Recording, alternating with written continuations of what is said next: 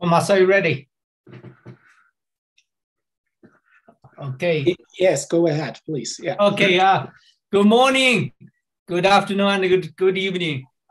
This is Paul Liu from NC State.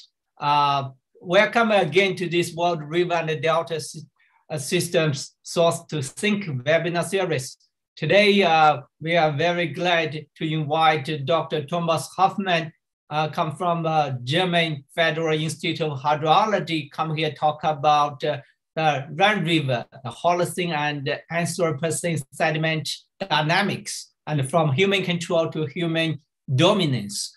So before I introduce Thomas, as always, I will mention we have more than 100 talks so far in the past 2 years during the pandemic. This is maybe one of the good things of the byproduct during this COVID lockdown and pandemics.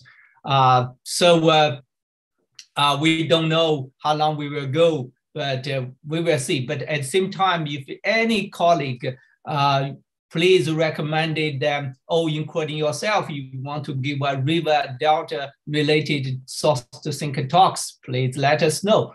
And so all the previous talk are archived in on our YouTube channel and also Bilibili station. At the same time, we maintain a Source to Think web Twitter account. You're welcome to follow us for any upcoming talks, news, publication, conference, etc. And next week, May 18, we have Professor Yijun Xu from Louisiana State University come here talk about Mississippi Chafea River, the channel dynamic and implication of the lowland river sediment trapping. So please mark your calendar next Wednesday. So Thomas, as I mentioned, he's currently a senior scientist in the German Federal Institute of Hydrology, BFG. And before that, he graduated from University of Bonn and also studied assistant professor and postdoc in Canada, and also guest professor in Austria. And then now, since 2018, is the leader of subdivision of fluvial geomorphology. And so his research mainly in sediment dynamic fluvial system and quantify sediment budget, erosion, sediment deposition. And he's the first speaker talk about the Rhine River in Europe. So welcome, Thomas. Now you can share your screen.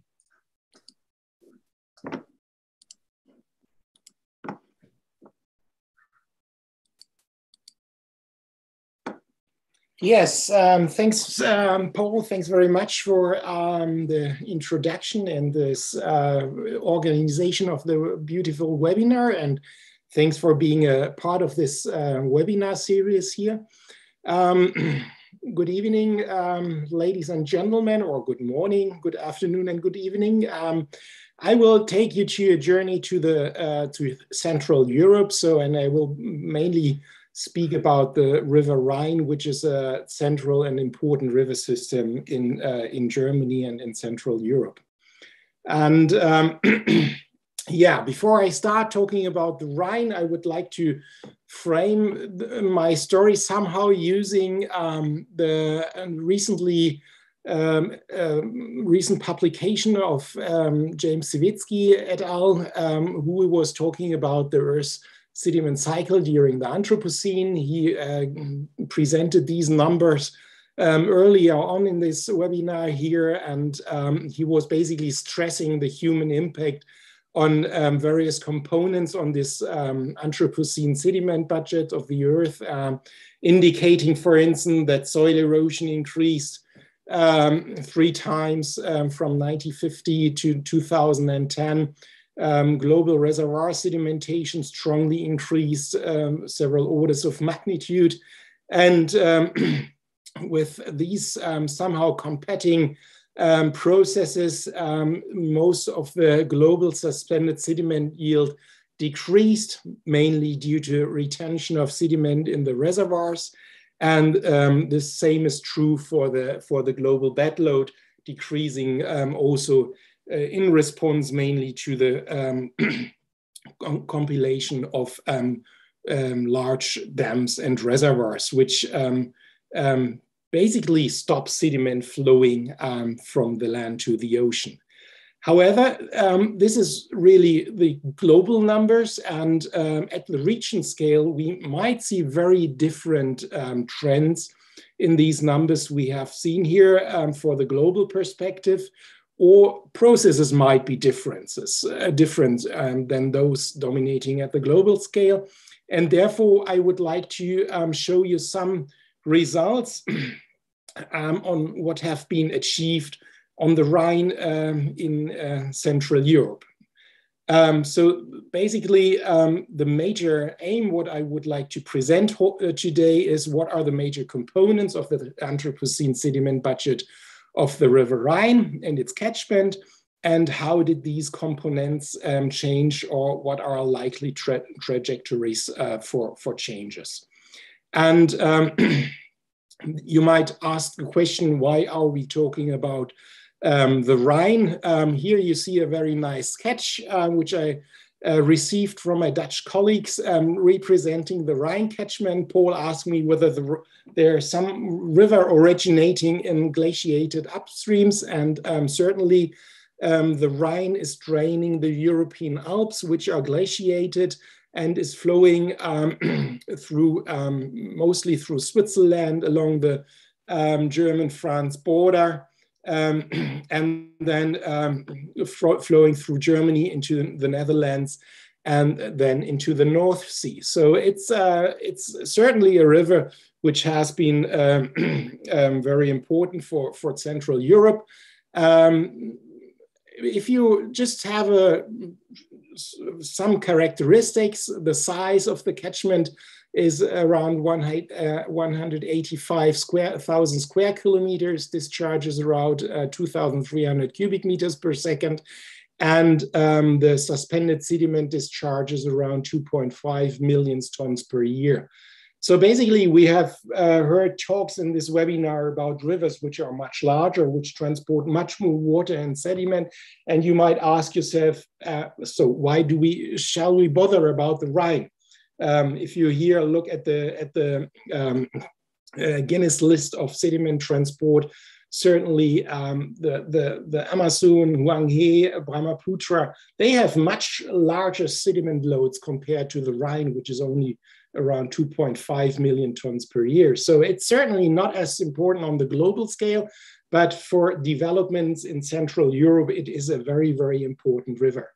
Especially if you look at the population, so around 60 million people are living in the catchment of the Rhine, and it is drained from 9 different countries. So it's really a multinational river system, and it has seen a very intensive land use history, or history in time. And so basically the Rhine is more or less used since around 7,500 years, when land use started in Europe. And certainly we saw periods in time where the land use was much more intense compared to today. Of course, navigation is a very important point.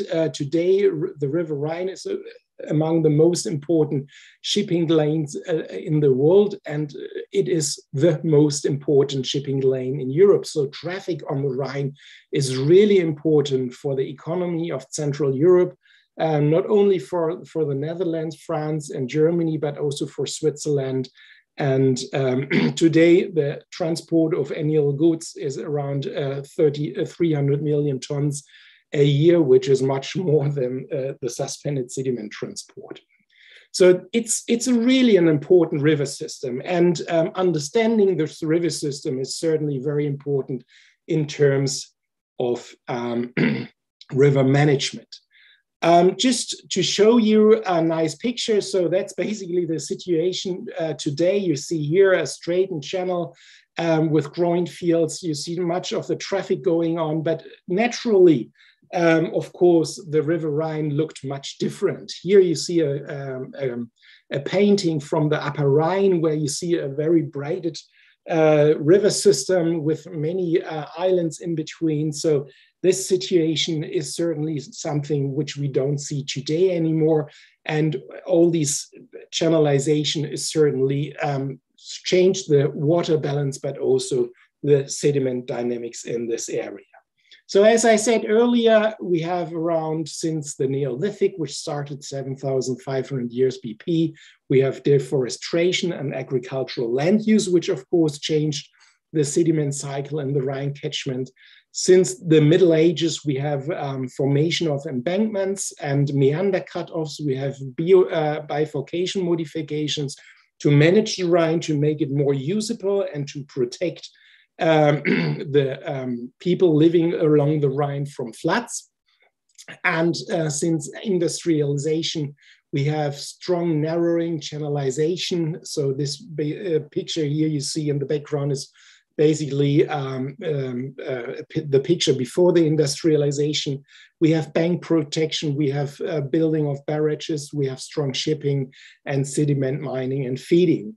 And certainly another important period in time for river systems in Europe began after 2000 AD, when the adoption of the European Water Frame Directive, or when the Water Frame Directive was adopted by the United Nations in 2000, with the aim to achieve an integrated river management and river basin management in the rivers in Europe. So these are certainly important benchmarks in terms of land use history in the Rhine. And just to show you some other pictures, how it looked like. So basically, this is the situation of the, this is certainly the laser pointer. This is certainly the situation of the painting I showed you just earlier, before 1828, and afterwards we call it the Tula correction, which basically straightened the river channel, forced it into one river channel, and of course managed the river in terms of flooding and decreasing the malaria threat in the Upper Rhine. And this was certainly a very helpful management thing, but also caused other side effects. Since we increased the river channel slope, we increased the water discharge, and therefore also, of course, we increased the transport capacity of the river, which resulted in strong degradation and channel incision after the correction. One option to avoid this channel incision in the Upper Rhine was to build dams. These dams, of course, were not only built to prevent the channel incision, but also were built to improve navigation, to control the water level. And of course, they were built for hydropower purposes. So they provide energy, especially for France nowadays. And so it seemed that many of these issues which were related to channel degradation were somehow managed, but you see we have here a change of different barrages. So especially from the Swiss-German border, we see here a chain of 10 dams, which were built one after the other further downstream to prevent, for instance, also the incision of the river channel, because as soon as one dam was built upstream, downstream, we had deposition upstream in the dam, but we still had the issue that the sediment was retained, and of course, incision started downstream of that dam. To somehow manage the sediment and prevent channel degradation, we have to to do massive management options and massive sediment management using sediment nourishment with ships. Here you see pictures. So basically we have sediments or rocks which are transported to the ship from another place in the Rhine catchment, and then the ships go to the places where we have strongest incision, and then we nourish the sediment to the channel beds to prevent further incision. Because incision, of course, drops down the water level, and with the water level drop down, the groundwater levels in the floodplain would decline, and this, of course, would then limit the agricultural production in the floodplains around the Rhine, which are important agricultural areas in Germany. So this was just one of the effects which we want to prevent here. And so there's strong management going on here, and but there's also another very interesting story, which is mostly presented by our colleagues from Utrecht, from the Utrecht University and Deltares, which really made a very, very nice compilation of the stratigraphical record. Hey, Thomas, I'm sorry to disrupt you. So what's your mean of sediment nourishment? How much sediment did you put on the river upstream, the last slide? I will give more details in a couple of minutes. Okay, that's yes. Very, very unique. Yes, I will give more information on that later on. Okay. Yes, the other interesting side story with the Rhine is that we know from this really nice work from our Dutch colleague that the Rhine was basically, or the Rhine Delta was a coastal lagoon which acted more or less as a complete sediment trap since around 9000 BP. And this means in terms of sediment budgeting, we can close our sediment budget and derive really nice numbers on the Holocene timescale to understand sediment dynamics here in this river system. So from that point, from this short introduction into the Rhine, I would like to show you two studies, and this will come back to the question of Paul. So we were asking ourselves, what are the major components of the Anthropocene sediment budget of the Rhine? And the other question was, how did these components change and what were likely trajectories? So basically, we will start with the first question. So what is the Anthropocene sediment budget of the Rhine? This was basically studied by the Federal Institute of Hydrology in cooperation with the Commission on the Hydrology of the Rhine and with the University of Aachen. And we analyzed the sediment budget in very detail, and I think this is one of the most detailed sediment budgets we have.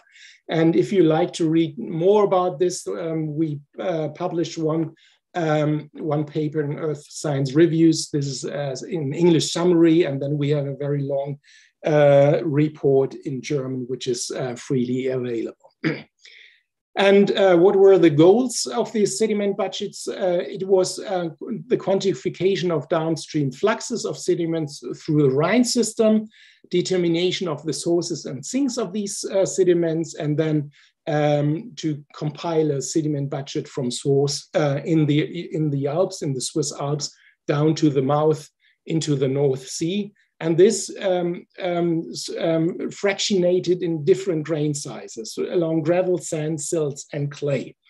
And here you see the longitudinal profile of the Rhine, starting in the Alpine section where you have very steep channel slopes.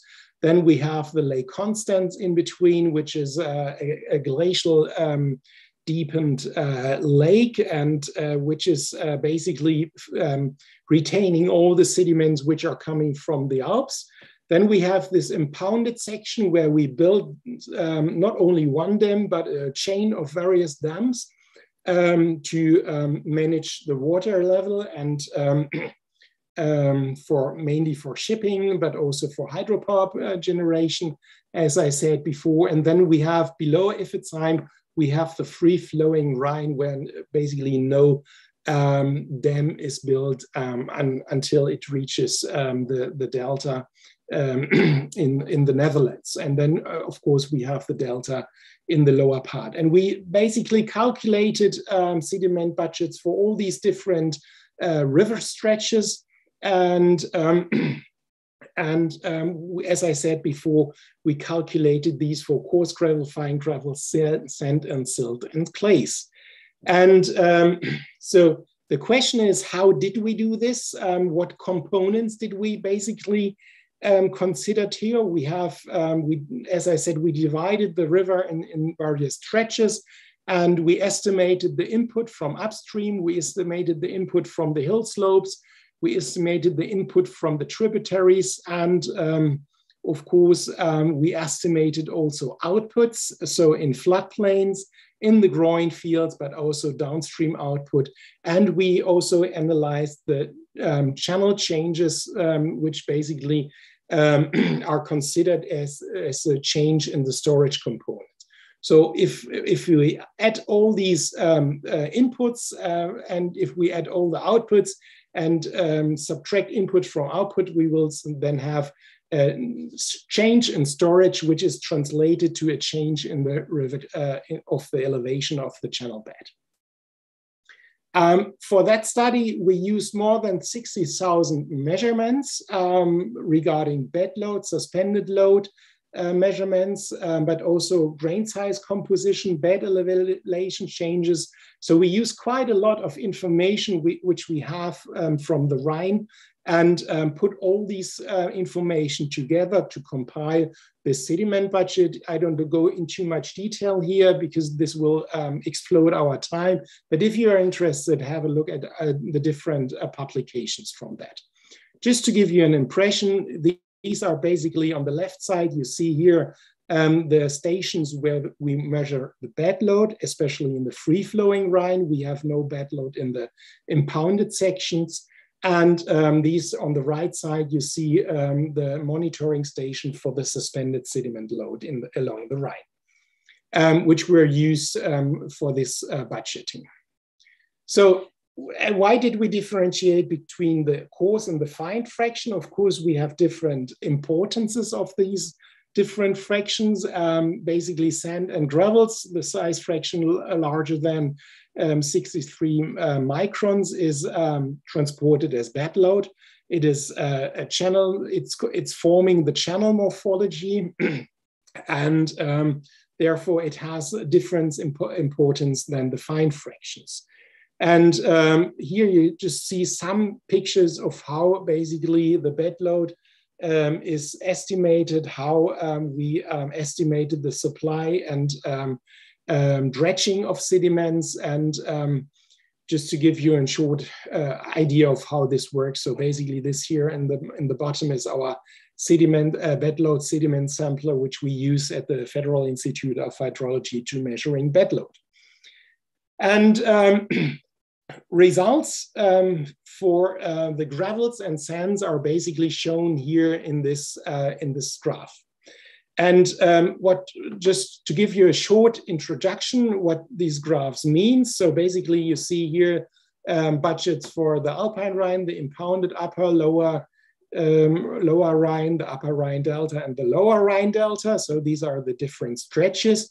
These dotted bar here represents the river channel. If there is sediment deposition going on, we have a surplus of storage presented here in orange.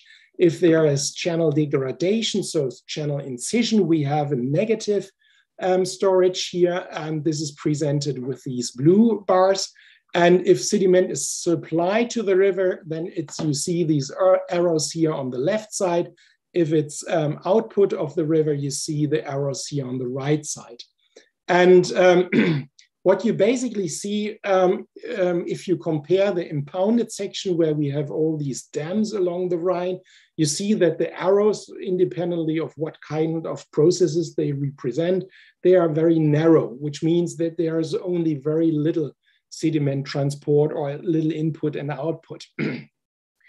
And something else I would like to highlight here is below the impounded section of the Rhine, all the Rhine levels are still characterized by decreasing bed level elevations, which means that the channel bed is acting as a source for sediment in the Rhine. This is certainly somehow related to this impoundments and withdrawal of sediment in the impounded sections. And one thing I would also like to highlight, the biggest arrows here are related to the artificial supply of sediment. So that's basically what Paul asked me. So how big is the supply of sediment into the Rhine? So, and you see here one of the biggest terms, components in this sediment budget here, especially in the Upper Rhine, is this arrow, and this arrow represents the artificial supply of sediment into the Rhine, as you could see in these earlier pictures with the ships. So, and this is overall 0.8 million tons per year. So we put in 0.8 million tons of sediment into the Rhine each year. And about the half of this is taken from external sources. So from gravel mines in the Black Forest, which had to be transported to the Rhine and to have enough material to supply it to the Rhine. And this is solely done to prevent the river to incise into the channel bed. You see, there's still some incision going on, but this incision would be much greater if we would not supply artificial sediment. But you see also here this ODR, that's basically the dredging. This means we have to take out the sediment at certain places again, because we supply it at Iffezheim, which is the most downstream dam, because the Rhine is tending to erode sediment there. But as the channel gradient is getting lesser and lesser, much of the sediment is deposited again. And to maintain navigation in the Rhine, we have to take it out to keep a certain water depth to maintain shipping along the Rhine. So we have not only to dump it into the Rhine, but we have to take it out at some places and redump it in other places. And that's certainly really an Anthropocene story here, I guess. And certainly this is unique somehow in the world. And you can see here, these places are in the upper and middle Rhine, in the lower Rhine, and also in the Rhine, in the Rhine Delta. You see one of this biggest component is the dredging here, especially in the harbors in the Netherlands, which has to be done to maintain the operationability of the harbors in the Netherlands. So, and if you then look along the sediment load, especially for the coarse fraction, so these are couples, stones, and sand, so yellow is the sand, you will see that there are variations of the suspended, of the loads, sediment loads here. And you see basically there's any or not much load going on in this impounded section. We have very high loads in the Alpine Rhine, as I said, but much of the sediment is trapped in Lake Constance. Then limited sediment transport in this impounded section. And then we have a strong increase of the sediment load, especially of these coarse fractions due to the nourishment of sediment. And then you see this is decreasing because the gradient of the Rhine is declining. And then we have different up and downs, which are strongly related to the dredging and dumping of sediment into the Rhine for the sake of sediment management and the sake to maintain navigation in the Rhine. As I said here, just a picture earlier. So this steep increase here is related to the sediment supply. And here you can see the amount basically, this is the supply here on the top side, and this is the withdrawal of sediment supply. You see here in Iffezheim alone, we supply around 0.3 million tons of sediment each year, and much of the sediment is taken out in a big basin here in upstream of downstream of mines, where the sediment would prevent shipping because the sediment is tended to deposit here in this section. Just to, as I said, just to relate these the current situation with the long-term perspective, we see that the study shows us a sand and gravel load of around 0.7 million tons per year. And this was estimated by Gilles Erkens and Roy Frings on a longer time perspective or a pre-human time perspective. You see there is some decrease, but given the large uncertainties, you can basically argue we are doing quite fine in maintaining the bed load of the Rhine with these massive supply of sediment. So these are just the main findings here. Again, I don't want to go to detail here, just to save a little bit time. I guess you can read through this later on YouTube if you like. Okay, now I would like to stress the fine fraction, which is basically the silts and clay fraction, which relates to 90% of the transported sediment here. And of course, this silt and clay fraction has an important control of water quality in contrast to the coarse fraction, and it is an important carrier of nutrients and contaminants. And therefore, of course, it is important to consider these fractions as well. Similar as for the coarse fraction, we came up with this budget approach here. We estimated the various inputs and various outputs. You see, we also considered abrasion from the coarse fraction as long as, or as soon as the sand is abraded, we will receive from the sand fraction silts and clays. We considered bed level changes in the delta, which are basically silt and clay changes. And we, of course, considered diffusive inputs from the banks, but also from the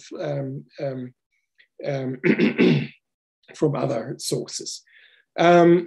Much is related to the suspended sediment transport, which is calculated multiplying the filtered suspended sediment concentration with a discharge. So this is basically for the upstream input, for the tributary inputs, and for the downstream input output. We considered the output into the floodplains, as these are important sinks of sediment. So we estimated floodplain deposition using cesium 137 in various stretches, and where we also, as I said earlier, we considered the input through the abrasion of the coarse fraction. And this is basically the results of this budget for the silt and clays. Again, you see the same graphs as for the coarse fraction. The errors are now much bigger. This is basically due to the fact that much more silt and clay is transported compared to coarse gravels and sands. And this is, and basically the sediment is starting here in the Alpine Rhine, going through these different sections and ending up in the North Sea downstream here. And as I said earlier on, we have this strong sediment supply. So one of the biggest components here is the output from the Alps. So it's 2.9 million tons of silts and clays coming from the European Alps. But all of this sediment is deposited in Lake Constance.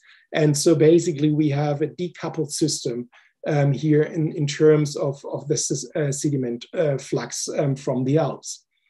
And most input into the Upper Rhine is basically coming from the Aare. The Aare River is draining into the Rhine, has basically much more sediments than what is coming out here from Lake Constant. And this is one of the most important sediment sources for the High Rhine and the free-flowing Rhine.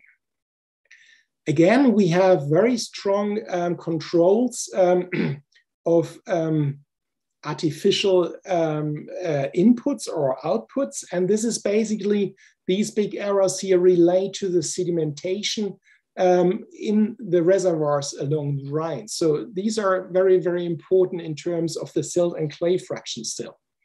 Another important source for the Rhine is, of course, the tributaries. So much of the suspended sediment load is originating from the tributaries, which receive finally their sediment from the soil erosion due to the agricultural land use. You see, floodplain deposition is also a very important component in these sediment budgets. It's not one of the biggest component, but as the water and the sediment is flowing from upstream to downstream, we lose quite a substantial amount due to floodplain deposition. And if you now again look at this longitudinal profile from the Alpine area down to the North Sea, you see highest suspended sediments loads are basically coming from the Alps, but all the sediment is trapped in Lake Constant. And then we have a stepwise increase of the suspended sediment load due to the supply from the tributaries. And then in the lower Rhine, we have strong decreases of the suspended sediment loads due to sediment deposition in different components. And this is basically the full picture. And you see that this light yellowish colors here, which relate to clay and silt, is the largest component. So suspended sediment load is much higher than the coarse fraction. Again, the summary for the fine budget, I will leave it to the audience to have a look at these aspects later on again. And now I would like to use the last minutes to somehow look a little bit in more detail about the changes, because what we saw here in the sediment budget was basically the average conditions between 1990 and 2010. And the major question was, how did these different components changed in history, but also in more recent times due to this massive management going on in the Rhine. And one of this major information, which is also used for the sediment budget along the Rhine, is our suspended sediment monitoring, which is maintained by the German Water and Shipping Authority, and which started in the 1970s, where we have around 65 stations along the German waterways, and where we sample around 5 liter each working days on these stations. And then this material is filtered gravimetrically to calculate the total suspended sediment, which basically considers the mineral and the organic fraction. And for this very nice and long-term monitoring, we were, of course, able to calculate trends in suspended sediment transport in these rivers, since the monitoring system was more or less since the 1970s unchanged. So we have a very homogeneous data set to evaluate changes in the suspended sediment transport. And therefore, we looked mainly on the suspended sediment concentration. We did various trend tests using Mann-Kendall and the Sense slope. We considered only stations where we have more than 50 years with more than 185 samples per year for the time from 1990 to 2010. That doesn't make sense. Yeah, that makes sense. And then we mainly looked at annual averages. And that's basically what you see if you here take into account two stations along the Rhine. One is Maxau in the Upper Rhine, one is Emmerich, which is close to the Dutch-German border. And you see here, if you look at the suspended sediment concentration as milligram per liter, the annual average is decreasing since 1990 to 2010. So, and for both stations, it's around 1 milligram per liter per year. And if you consider that the original concentration is around 30 to 40 milligrams per liter, then we have a 50% decline of suspended sediment concentration in these 20 years. There is some differences in the seasons because we also considered the concentration differences in winter and summer seasons.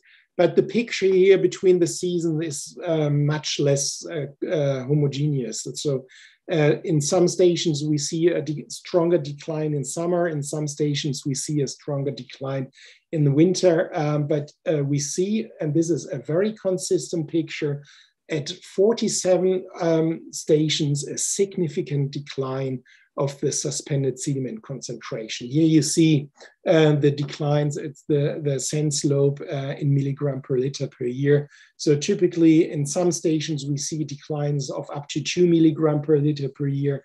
In others, we have smaller values. But you see a very, very consistent pattern of this decline. Only a few stations do not show any changes.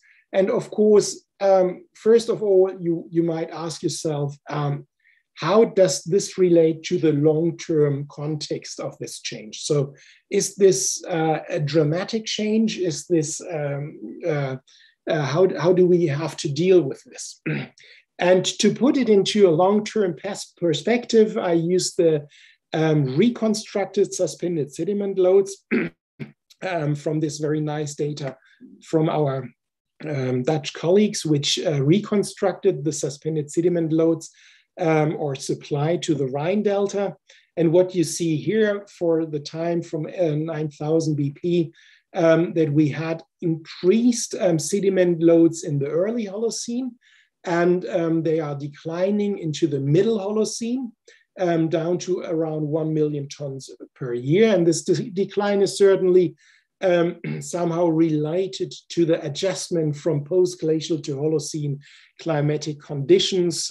So from the shift from more or less braided river system down to meandering river systems under fully vegetation coverage in the catchment. So this is basically, this decline is basically driven by climate changes from post-glacial to Holocene conditions. But what you see here is also that we have in the middle Holocene, we have minimum supply rates, and that's basically what we relate as the natural Holocene baseline, when basically the rivers were adapted to the Holocene conditions. And so we have a long-term natural Holocene baseline supply to the delta of around 1 million tons per year. And then you see that with the widespread deforestation which was going on in the Bronze Age and in the Roman Empire in the Rhine Basin, we have an increases of the human-induced soil erosion. And basically, this continued certainly to some point during the industrial phase. And now you can see how these present-day changes fit into these long-term perspectives. Basically, these are data from the Emmerich station. So these are the suspended sediments loads from the most downstream German measurement station before the Rhine enters the Netherlands. And you basically see we have strong variability from year to year, but we have these declining trends. And we see also that the suspended sediment loads are more or less going down to the natural Holocene baseline. And we can basically argue, yes, suspended sediment loads decrease back to pristine levels to the natural Holocene baseline conditions, which you might ask, okay, if the cause of these increased conditions here is the human-induced soil erosion, then it's something good that happens, that takes place here in these waterways.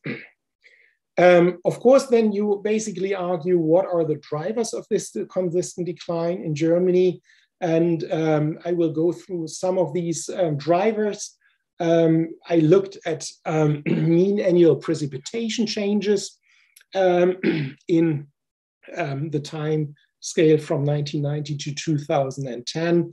Here you have the send slope of the trend analysis for each pixel on the German map. And you see that there are slight increases, there are slight decreases in certain times, but most of these trends are marginal and they are not significant. So here you see the significance level, and basically you have only changes, significant changes in these areas which are lighter. The green areas, their changes are not significant. If we also look at the discharge changes, we don't see really a strong impact. And all the Mann-Kendall tests for changes of the discharge, they are insignificant. We have significant changes of suspended sediment concentration, but we have only insignificant changes of mean annual precipitation and discharge. So I basically argue that climate does not seem to be an important control. Of course, the other big story always brought up on a global scale is damming and building of dams and reservoirs. But here in our study, we mainly focus on the time when most of the dams and reservoirs in Germany were already constructed. Most of the construction of dams and reservoirs took place from 19 to 1985. And here we are focusing on the time when there were no more or only marginal construction of dams. And we still have a 50% decline of the suspended sediment levels. So it is not really likely that damming can explain much of the decline in the last decades. Then, of course, you can ask yourself whether land use changed strongly. And that's the reason why you see here these colors for the map in Germany. And these areas which are green, especially here in the east of Germany, there we have an increasing forest cover. But areas where we have yellowish color or even reddish color, there we have an intensified land use during the last 20 years. So basically, it's a change in the NDVI, which is increasing or decreasing. And you see the picture is very scattered. And we have areas where it's getting greener, where we have more forests. But we have strong decline of, for instance, of suspended sediment concentration in the Weser River without any strong changes of the land use or the NDVI in this respect. And still we see declines of suspended sediment concentration. And so there must be something else. So and basically, I think climate change, reservoirs, dams, and extent of land use is only a secondary driver. Which seems to be more important is the conservation agriculture. So if you look at typical soil erosion rates under conventional agriculture, we have 45 tons per hectare. And if you look at conservation agriculture, soil erosion is strongly decreasing. So it might be that a strong effect here, which plays a role, is the soil conservation measures which were installed in Germany during the last decades.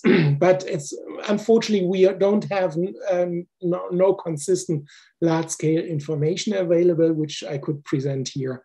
And and another important topic seemed to be that while all these big dams, they were built early on, but many reservoirs and flood retention basins were constructed since the 1980s, which are basically small features. But they retain sediment and only small amount of sediments, but they are large in number. So it might have happened that these small retention basins, which were strongly increased in number due to all these issues and flooding during the last decades, that they have a strong impact. So basically, these might be the primary driver controlling the changes of the suspended sediment in the rivers. Okay, in summary, we see a consistent decline. We are getting back to pristine conditions, but still we are missing the smoking gun, which is explaining these strong declines.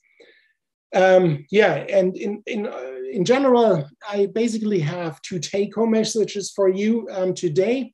So in terms of channel morphology and the bed load, we see strong effects on damming and river channel management. And as I hopefully could show you, these to prevent these or impede these negative effects of channel management and damming, we have to have a continued sediment management in these river systems. And this is mainly done by artificial supply, which are nowadays the largest components in our Anthropocene sediment budget. This is true for the coarse fraction and for the fine fractions. We see that we have a very strong supply of suspended sediment into the river system through soil erosion.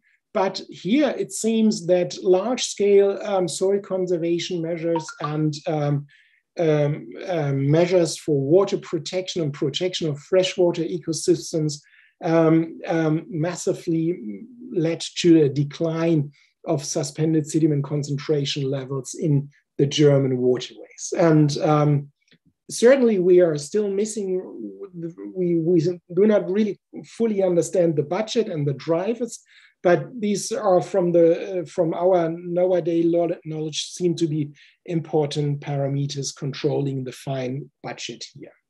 And with that, I thank you for your attention. I also like to mention my co-authors and contributors here, which are Gudrun Hilband, Stefan Vollmer, Roy Frings from the Aachen University, Yannick Baulig, Felix Opdehip, Jan Blöte from Utrecht, from Freiburg, Gilles Erkens, which provided much information, and of course, the Water and Shipping Authority, which provided all this information. And with that, I thanks for your attention, and I'm happy to answer questions. Thank you, Thomas. This is just a fantastic, very comprehensive view of the Rhine River. I definitely learned a lot. So for our audience, if you have any question, go ahead to unmute yourself.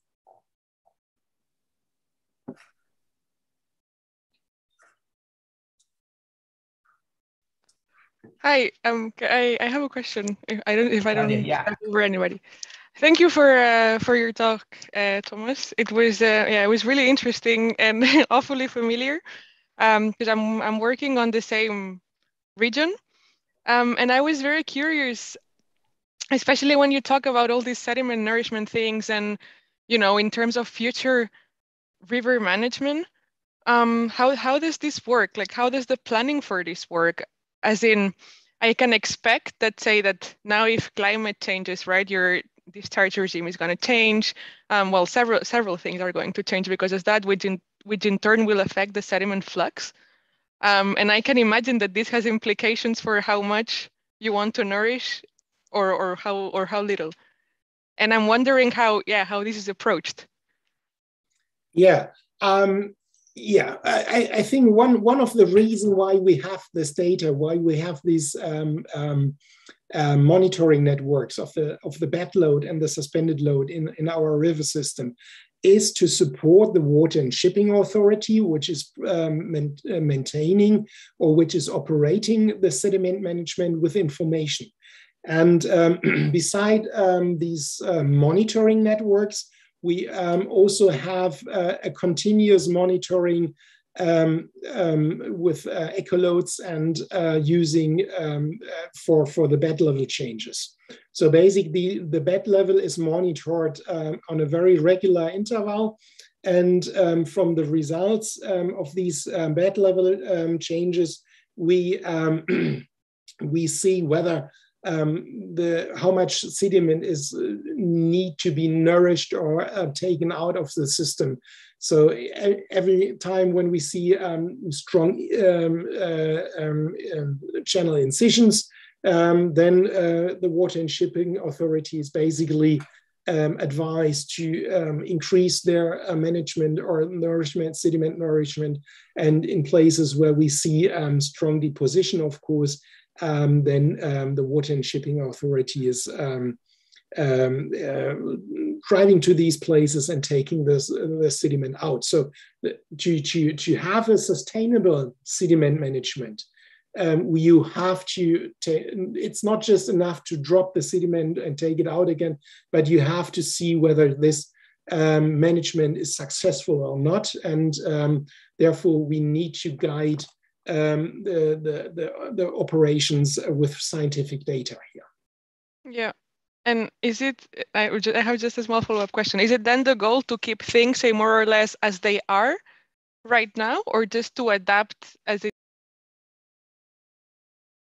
Sorry, or yeah, or what? As in, like, is the goal to keep, say, that now you have like navigation conditions that are fine for your system, right? So is this the goal to keep them as they are, and as the vet evolves, say, and there's going to be incision at some locations, bring it back to now? Basically, human systems always require stable boundary conditions.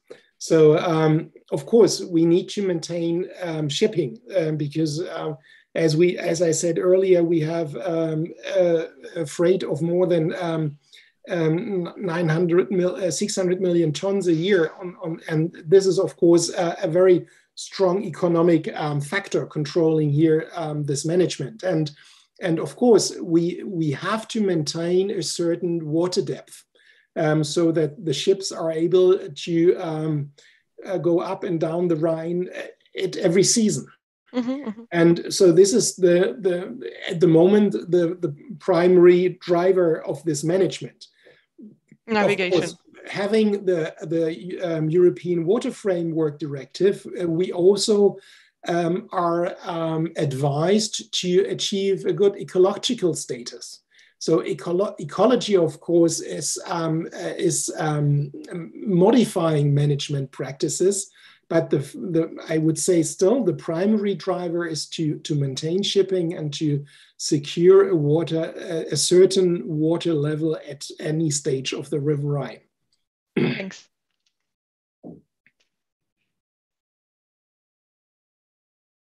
So I have a question. Yeah, Dongfeng, go ahead. Hi, Thomas, thank you. Thank you. Really great to see you again. And thank you for your really excellent talk. And I learned a lot about the sediment budget and also the sediment management plan in the River Rhine. So I'm also interested in the sediment feeding program in your river. So basically, there are two related questions. First question is, where are the sediment from? The artificial sediment supply, where are they come from? Are they from the upstream reservoirs or through the reservoir dragging, or are they from the mountains or the mountain slopes or so this is the first question, where is the sediment come from? The second question is related to the artificial sediment supply budget. Annually, you roughly feed the river with 1 million ton sediment. So this is roughly 1/3 of the total sediment budget. But can you imagine if we could apply such sediment feeding methods in the larger Asian rivers? For example, in the Yangtze River, the sediment budget is 400 million ton, and currently they are also facing the similar issues. Do you think we can apply such artificial sediment supply practice? Thank you. Yes, thanks for your questions. Yeah, so first, your question, where does the sediment come from? Nowadays, our large fraction is taken from so basically the main sediment nourishment location is here where the the laser pointer is at the moment. So this is the last dam in the Rhine of the impounded section.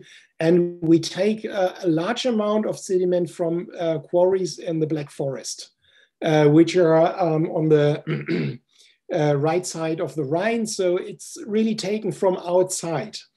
Currently, there are some plans to build large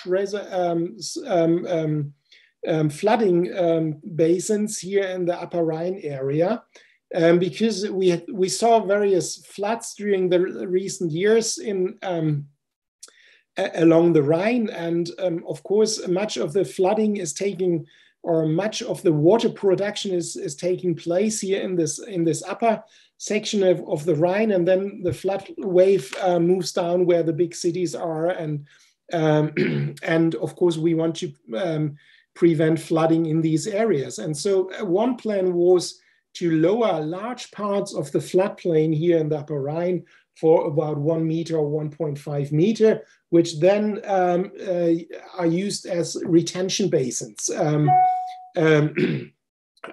which retain the city water. But for lowering, it was basically the idea, if there is, of course, when we lower the floodplains, then we get sand and gravels, which were deposited by the Rhine. And this could then be used for the sediment management and nourishment further downstream.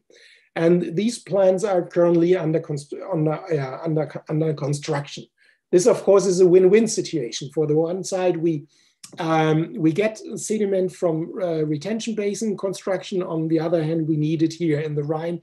But it's somehow a political issue, since flood protection in Germany is a federal thing. So it's the federal states which govern floodplain flood prevention, but maintaining waterways is a nationwide thing. So it's not the federal state; it's really the central government, which is under control of maintaining management. And this seems to be somehow an issue at the moment. So there are plans not to take it only from gravel quarries, which is of course expensive, but to take it out from the river itself and resupply it. Yeah, these are the boundary conditions we have at the moment. We have to do it if we do not want to lose large floodplain areas which are used for agricultural production in these areas. And yes, as you said, yeah, sure, there are many rivers which have much higher supply or much higher loads than we see here in the Rhine, and therefore the question is whether this could be useful for large river systems as well or not. Certainly, it's a very expensive thing, and the costs, of course, increase with the amount of sediment you have to supply. And I doubt, or I'm not really sure whether it's really cost effective or whether it makes sense to nourish sediment on, I would say, 3 orders or 100 orders of magnitude, or 2 to 3 orders of magnitude more than we do in Germany. I'm skeptical whether this works or not. And but there is much of dredging in Europe is mainly going on in the harbor, in the coastal areas. So, and it seems that they have sufficient nourishment and dredging systems along the coast where they take the sediment out of the river and dump it in different places, but then it really stays more or less in the system. And this could work. And then, for instance, here in the Netherlands, we saw much of one of the largest budget components was the dredging of silt and clays in the Netherlands. We have strong sediment management operations going on in the Elbe River, where the amount of dredging and dumping is much higher than in the river system itself. But not really sure whether this is feasible for rivers where the load is 2 orders of magnitudes larger than here. One thing is, of course, what we dump into the Rhine is mostly sand and gravels. And of course, sand and gravels, it's you saw in my graphs earlier on, the bed load is much smaller than the suspended load. So if you really want to maintain the channel morphology, you should more look at the transport of sand and gravels, which guide then the sediment management. Thank you. Great. Thank you. Okay. So anybody else from our audience? So yeah. Hi, Paul. Yeah, I have a question. Yeah. Thanks, Thomas. So yeah, a very quick question. Yeah, I noticed there are a lot of wind decks along the Rhine River. I'm wondering how you consider this wind decks, the wind decks' influence on the sediment transport along the river, because we are also doing a similar work in the Lower Arkansas River in the U.S. And we found the navigation system, the US ACE want to keep the navigation depths for the river. So they build a lot of wind decks to gather the water and to let it dredging and dredge a lot. So they dispose of this dredged sediment behind these wind decks. And we also see a significant decline of the suspended sediment load in the river. And but the question is, they just dispose of this sediment behind this wind decks, but they actually didn't extract this sediment out of the river system. But I'm wondering how you consider this dredging project's influence on this sediment transport in the river system. Yeah. Thank you. I'm not really sure what you mean with wind decks. Yeah, this decks just how to. There are a lot of terminology to describe these decks.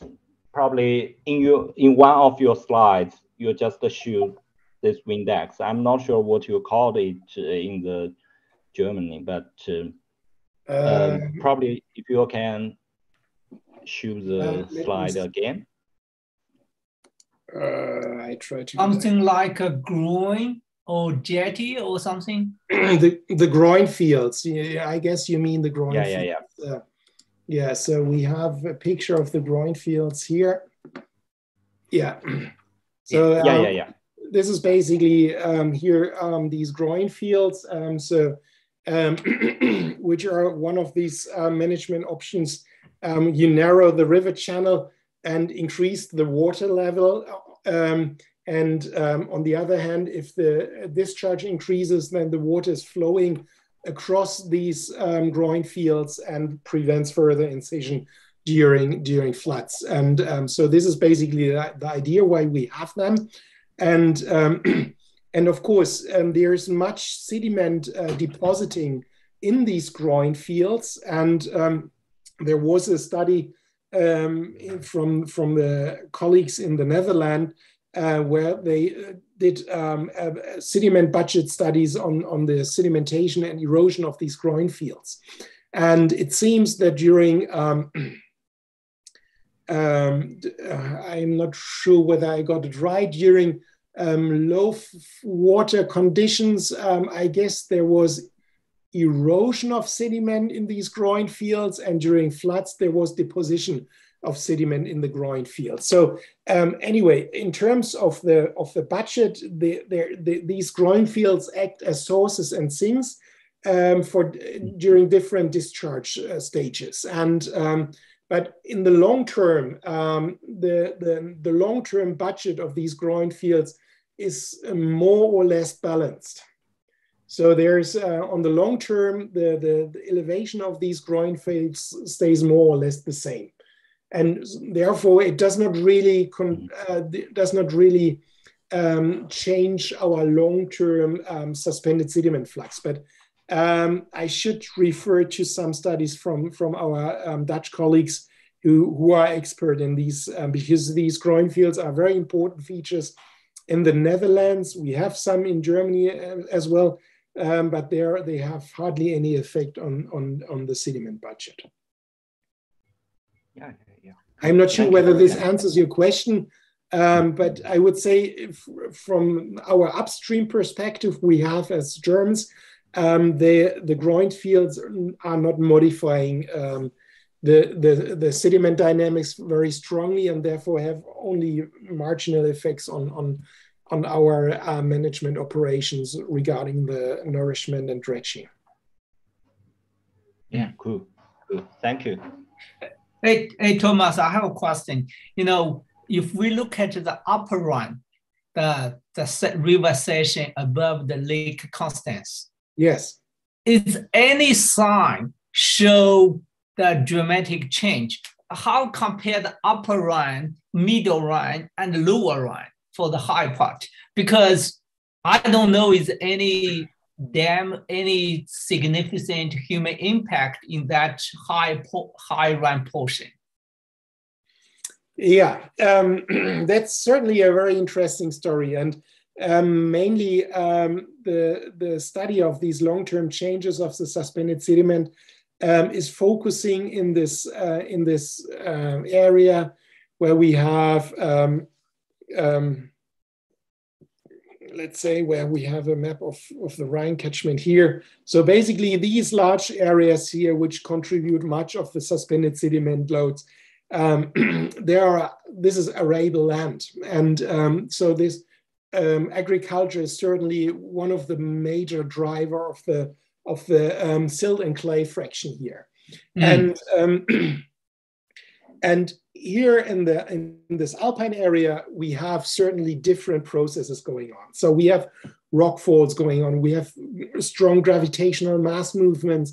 We have debris flows. So all these torrent-driven aspects. And then, of course, we have glaciers in the upstream areas, and sediment supply strongly is controlled here by climate changes. And but I'm certainly, or at the moment, I'm not really aware of a long-term study which analyzes the supply here in this area. We have, of course, reconstructions of the sediment supply to Lake Constance, and what we see here is basically on this very long time scale, Holocene or post-glacial Holocene time scale, we see that there's massive supply of sediment to Lake Constance during the post-glacial period. So as a paraglacial cycle, I would say. So when the glaciers, the large glacial ice sheets, when they were degrading, we had, of course, massive supply to the forelands. And usually the Lake Constance, let's see whether I find the nice picture, this aerial view from Lake Constance. Here it is. Basically, the Lake Constance was once 60 kilometers upstream. So this is the current delta to Lake Constance, which is here at Bregenz. And it was here at Chur, which is a Swiss town, which is located 60 kilometers upstream. And during the post-glacial time, this was the start of Lake Constance. And this infilling of this 60 kilometers was basically the paraglacial signal from the massive supply from the glaciers. And on this long time perspective, we see a strong decline of this sedimentation in Lake Constance as we get into the Holocene, and where the slopes are getting more stable, where gravitational mass movements are getting less. But still, we have very, very high rates in this area because we have the strongest uplift rates of the European Alps in this area, and the steepest mountains join with very brittle rock in this area. So the massive uplift rates and massive denudation rates are observed in the European Alps in this alpine catchment of the Rhine. And yeah, but I'm not sure what the conditions during the last decades were. So whether this human impact strongly changed the sediment transport in the Alpine Rhine. I'm not sure about that. You know, this lake is because this is naturally formed after post-glacial during, during the Holocene. This could be a very interesting example for, it's different from many modern reservoirs because most of reservoir is less than 100 years. And so this one is already 10,000 years. So in the upper reach, the sediment dumping to this lake could be a very good, comparison analog for any future of those bigger reservoirs in terms of sediment infilling. And I read some article that 2.5 million is mainly dumped to this lake, right?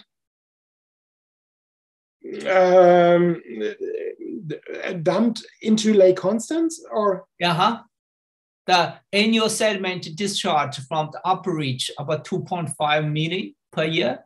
Yeah, this is around 2.9 million. Oh yes, 3 million. Yeah, okay. Yeah, that's certainly what is supplied from the Alpine Rhine here into the delta, where it is. Yeah. So that's basically the supply of the Alpine Rhine here into the delta, and these 2.9 million tons a year, and you see there's hardly anything going out. Wow. Because we have around 3.9 million tons a year of deposition here in this lake. If we consider also the supply from the tributaries, but nothing is going out. So if you look here at the Alpine, at the Hochrhein, just below the lake, it's really clean water. Yeah, it's a filter. The lake definitely filter. That's very interesting. And actually, the high Swan Dam on Nile River, just like form that kind of reservoir lake, like also the Xiaolongdi Dam in China, the Huanghe, show a similar trend. The delta inside the reservoir propagation. And so this, anyway, very, very interesting and very, very nice data set and a comprehensive review. And thank you so much. You're welcome. Yeah, that's really fantastic. So if you know any other question, I think we can stop here. That's very good, Thomas. Very good talk.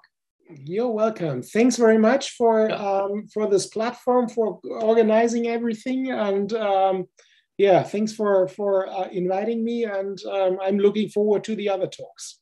Sure, and please encourage or invite your friend, colleague to contribute a talk. All right. Yeah. Okay.